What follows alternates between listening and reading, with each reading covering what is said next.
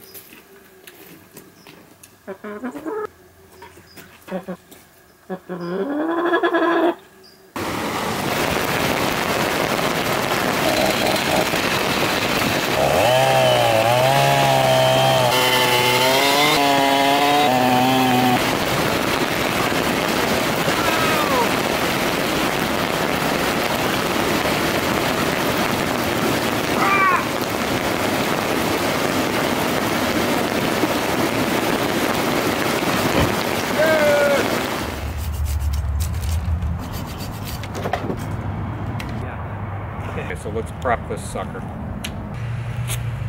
Now you may be thinking, gee, that was brutal. Okay, so we cut a tongue right there together.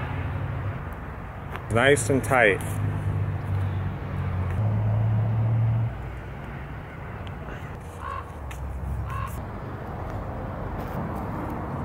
Pattern, it looks really good. There's definitely, as you can see, we have growth. Probably some of it is 2 feet more long, and there's still lots of growing season left.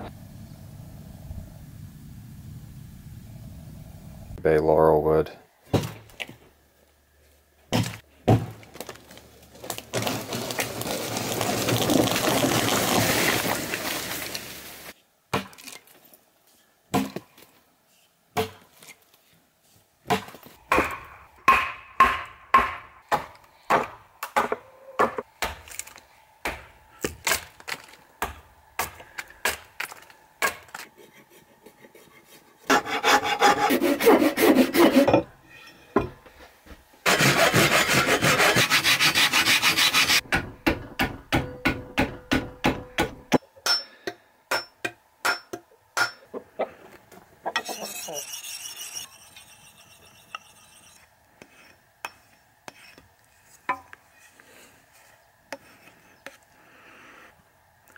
There you go, shaving sharp.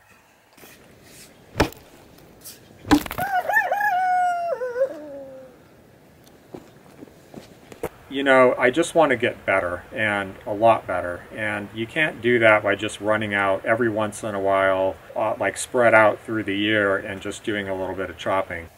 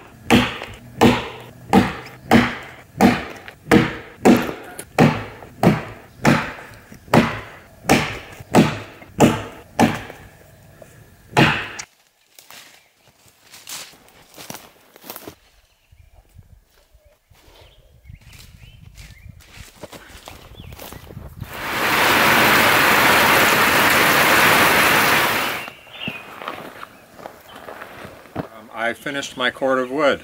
Yay! Big applause for me.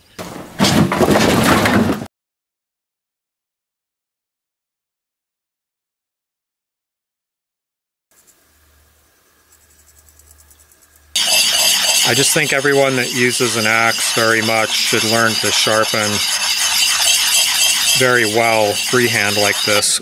And I think the best way to do that is just even when you're at home to sharpen your axes this way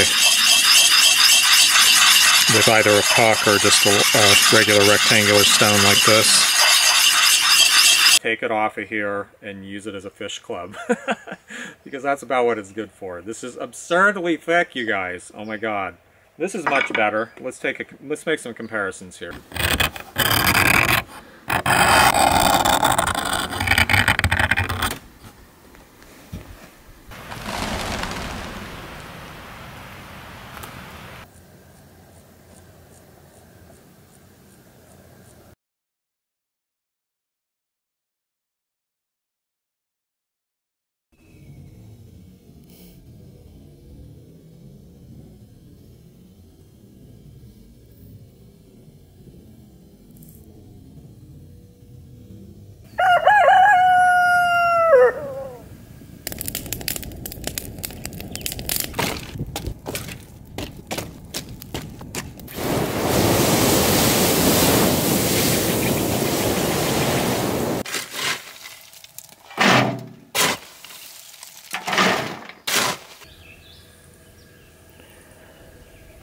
And again, let's take a look at our leak bed. No charcoal on this end.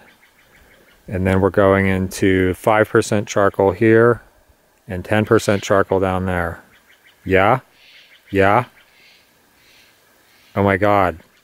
And this it will do, not once only, or for one season, but very possibly for a century. Where an old coal pit has been burnt, the land never seems to wear out. The first settlers point to the coal bottoms that are 50 years old, still by their exuberant vegetation, marking well the spot where wood was converted into charcoal.